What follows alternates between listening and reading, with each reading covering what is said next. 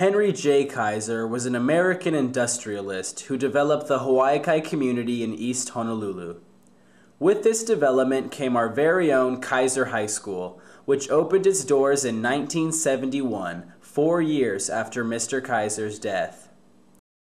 And here I am, 38 years later, currently enrolled in the class of 2011. When I think about what makes Kaiser unique, one thing stands out above the rest.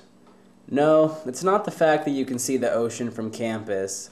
It's not the fact that there's an abundance of flowers and trees, nor is it the fact that the campus is all outdoors. What comes to mind is how diverse our student body is. If you look around our campus, you'll see every kind of ethnicity. Every part of the world is represented right here. It shows you just how unique Hawaii's history is. A history that allowed all kinds of people to gather here on this beautiful island in the middle of the Pacific. We're a small school, just a little over 1,000 students, but we make up for it with our energy and school pride.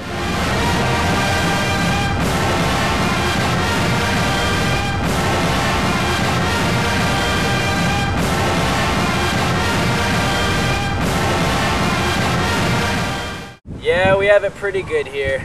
I'm very glad to call it my alma mater, Kaiser High School, home of the Cougars.